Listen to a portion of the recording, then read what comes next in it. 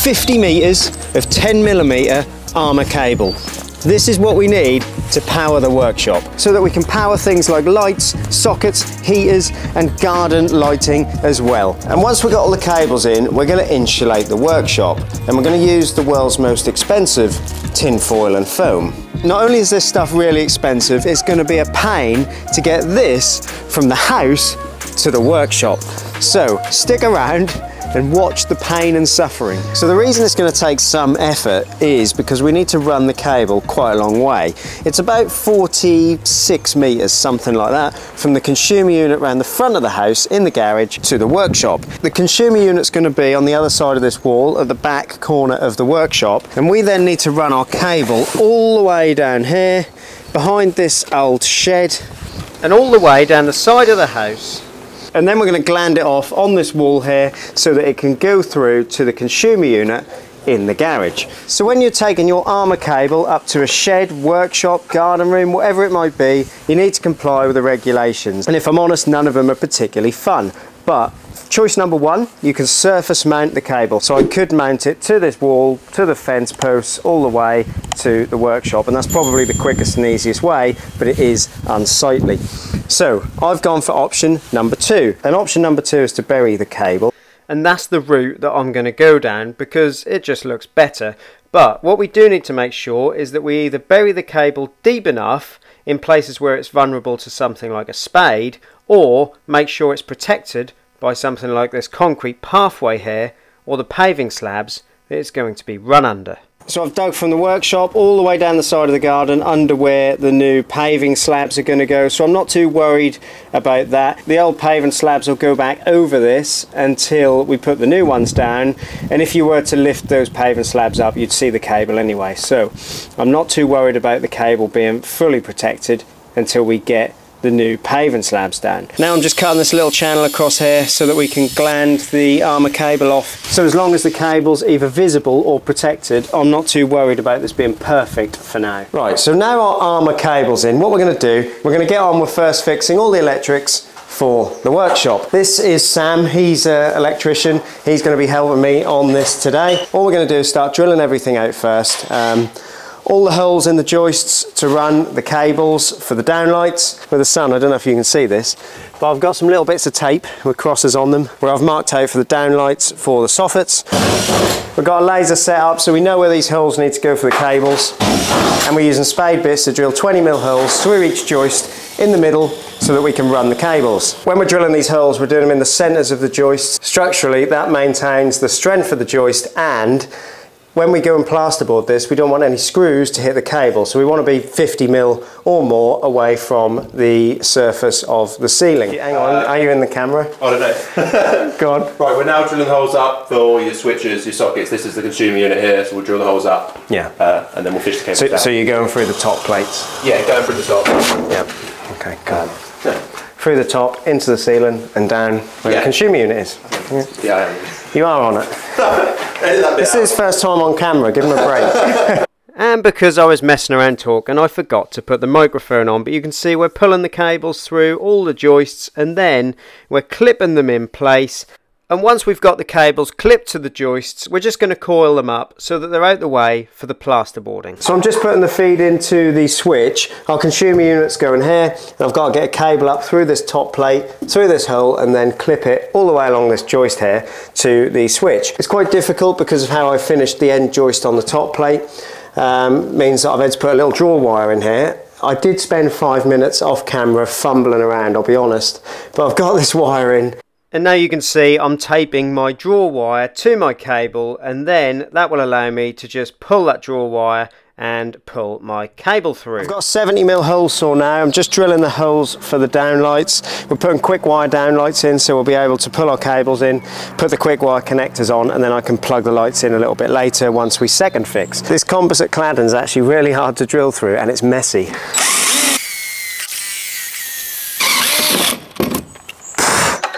Wow, that is really messy. But you can see what I'm doing, getting the holes in, and then we can get these cables in. Whilst I've been drilling the holes for the downlights in the soffits, Sam's been pulling the cables in for the double sockets around the room. Like I did with the lights, he's gone from the consumer unit with a 2.5mm twin and earth up through the top plate, through the first joist, down to the first socket, then back up, down to that corner over there, back up, down to this corner over here, and then down to the last double socket over here. So I've written here FCU for the heater, because I'm going to put a heater on this wall here. So there'll be a fuse connection unit here, and we're going to run a separate circuit, again, just back to the consumer unit for that. And then that really will be all the cables. Now, if you're wondering why we've put a ring in rather than a radial, it's really just for future expansion.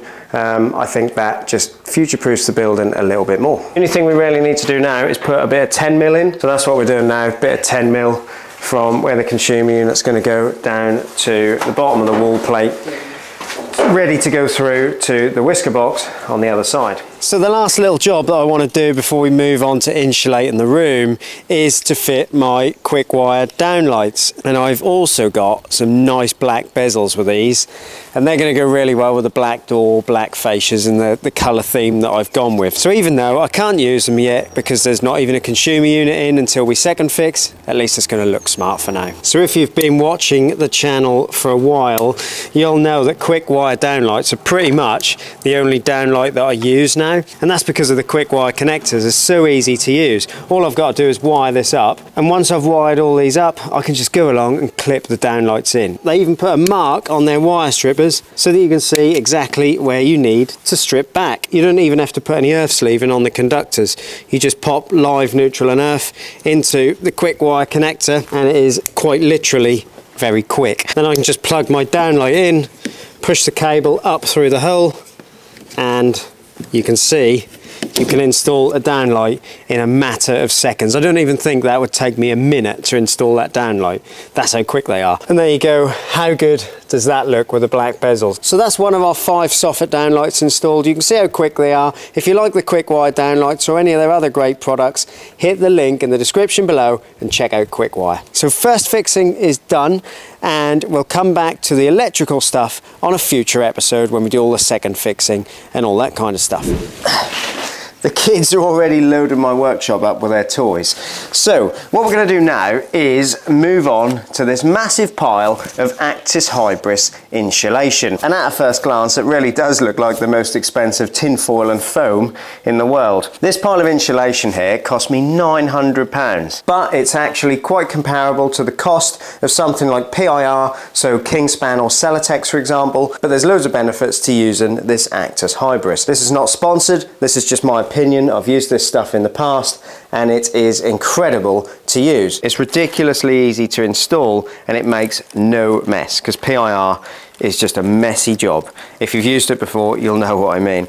So this cuts down on all that mess, and in my opinion, it's quicker to cut and use. So I'll install this Actis Hybris in the walls first, and then I'm going to do the roof. We're going to do a cold roof. I'll explain a bit more about a cold roof when we get to the roof. So keep around for that bit, because that bit's probably more interesting and more important than the walls. So this is the 90mm Actis Hybris. Our studs are 400 centres, but between the studs we've got 360mm, and what we need to do is cut down the Actis Hybris to fit within the 2 studs, and we'll cut it about 5mm too big so that it pushes into the space nicely and doesn't fall out. And if you've just joined us and you haven't seen how we built this workshop, make sure you go back and check out the previous episodes, because then this will all make more sense. So to cut this, take a length for the Actis Hybris. It comes all coiled up, so it's really easy to work with. Measure the distance between the 2 studs, which we know is 360, so I want to make that a tiny bit bigger, about 5mm bigger. Put a mark on the Actis, and then you want one of these. This is like a bread knife for a jigsaw.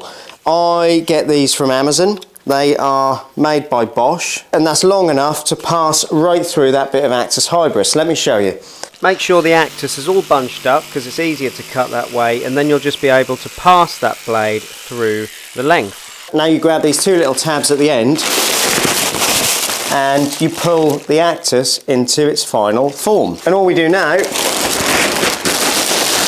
pop that in between the 2 studs. But you want to leave about a 10-15mm gap from the finished surface where the plasterboard's going to go. That's for airflow. That's what Actis recommend that you do. And then you just want to pull it all the way to the top. make sure you're covering any gaps. And that is really all there is to installing this stuff. And in just a couple of hours, I had all the walls insulated. But now we need to insulate the roof. So for garden rooms, I prefer to go with a cold roof. Now what that means is there's a space between the top of the insulation and the roof deck above, and that allows vapour to travel over the top of the insulation, and that way you won't get any damp issues. I'm going to do one of my very artistic little drawings to show you what my ventilation system is, and this will all tie into the earlier episodes where we double battened for ventilation. It'll all make a little bit more sense. So this will be the insulation in the ceiling with a gap above of 50mm, and when we double battened the walls for the cladding, we left 50mm for airflow behind the cladding. So at the bottom, air can come up into the cavity, it can travel up across the top of the insulation, and that way it can ventilate our cold roof. Now you want a 50mm airflow gap. It's roughly 50mm. You don't have to be precise with this. It's the same stuff we just used for the walls, but being 105mm, that's going to leave us a few mil under 50mm between the roof deck and the top of that insulation for airflow. There's a few other things we need to consider when we're doing the Actis Hybris in the roof. It's the cables. We need to just make sure we tuck the insulation around the cables. Do the best you can. Cables are always going to be in the way. What we don't want to do is end up pushing insulation above the cables, because then we haven't got a cold roof. So we always want to try and make sure we go around the cable where we can. So it'll probably take me another couple of hours to do this roof because it's quite a big space. So let's get on with it. Hit the music.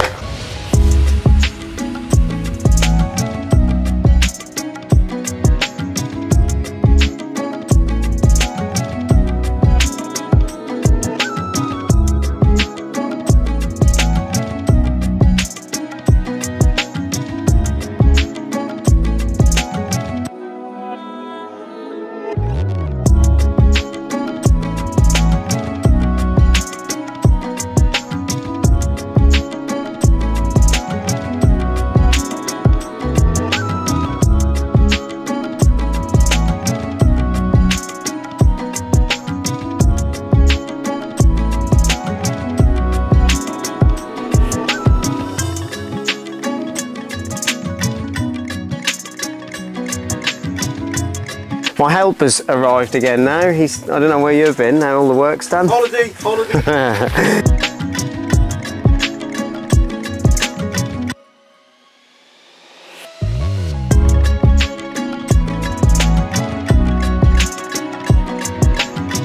We've got 26 sheets of 12.5mm square edge plasterboard. We do the ceiling first because then we can bring the walls up into the ceiling. It's easier to cut it that way and it gives you a better finish. All we need for this is this collated screw gun. It's much easier than using an impact driver and a pocket full of screws, so that'll make the job a lot quicker.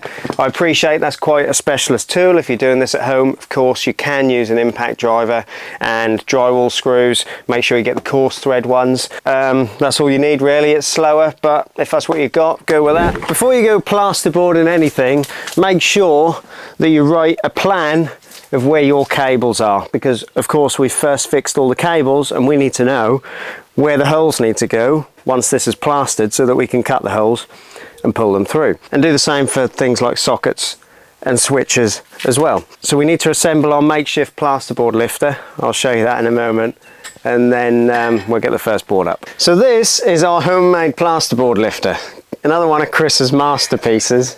We were plasterboarding this whole flat, and I think at the time we couldn't hire one or whatever, so we made this, and it was actually brilliant because it lifts up and down. You can pump it up and down, so you just put a bit of plasterboard on the top, pump it up, and the good thing is you can stand on it as well and screw it as you go. So yeah, that's done a lot of work, that has. It's nothing fancy by any means, but hey, it's good.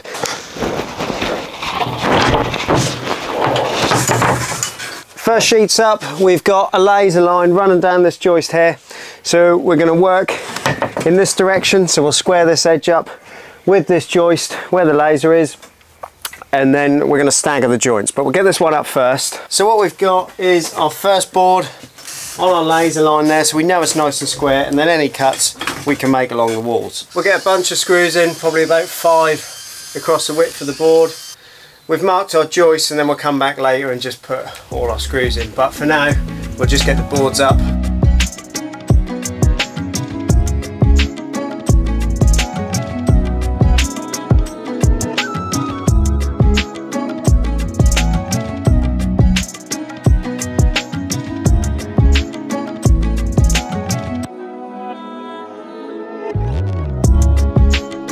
So the ceiling's plasterboarded, we are moving on to the walls now. We're going to start with this back wall. This one's nice and easy because it's just the same height all the way along.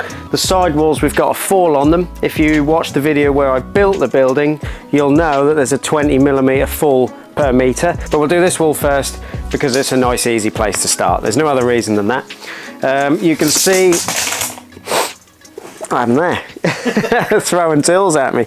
You can see that I've set my laser level up. Let me bring you in a little bit closer. And we'll fit our first board up to that laser level and we'll work our way in either direction. So we'll start here, we've measured the height. We are going to sit it on a bit of plasterboard. That gives us a little gap at the bottom. There's absolutely no way you're going to get any moisture coming up. But if anything's spilt in the room, we don't want it to track up the walls. So we sit it on this little packer and that just brings the plasterboard up a bit. So measure it, cut it, screw it. Now when you get your boards up, you won't be able to see where your uprights are to screw to. What you want to do is just make a little mark where each upright is, because then you're going to know where you need to put your screws. So that one's up. Now we just keep working in one direction. Hey Chris, how'd you get a footprint up there? It's easy, easy. Now if you saw previous episodes in the series, you'll know that there's a fall on this roof. Now what that means is that when you're cutting your plasterboard, of course, this side of the piece of plasterboard is going to be taller than this side of the piece of plasterboard. So if you can remember the fall, I know it's 20mm per metre, then brilliant. If not, you'll need to take two measurements from the front of the board to the back of the board, and you'll be able to tell how much you need to cut off the top of the board. Now all the boards are up, I can just run around and put the rest of the screws in, and that shouldn't really take any time at all. So guys, a lot of you that are watching this series are not subscribed to the channel. So if you want to continue following the series, please subscribe to the channel, because then you're not going to miss any of the episodes. And hit the like button, because that helps the video reach more people on YouTube. So, plasterboarding's done. As you know, this is a 6 metre by 4 metre room, so that's quite a lot of plasterboarding. 25 sheets in the end and 1,000 drywall screws. What we're going to do now is go around and put all our pattress boxes in for the light switches, heater and the sockets. So we're going to go around, do that. I'll show you how we mark them out and cut the holes so we can pull our cables through, because at the moment all our cables are of course behind the plasterboard. The second fixing of the electrics, the consumer unit, sockets and all that kind of thing will be in the next episode, so you don't want to miss that one. I hope to get that one to you very soon. Now before I plasterboarded, I made note of where my sockets are going to go. So I know this socket needs to be 500mm from the corner and the bottom of it wants to be 450 from the floor. Now I've got my box and a little level, and all I'm going to do is I'll just draw around the box.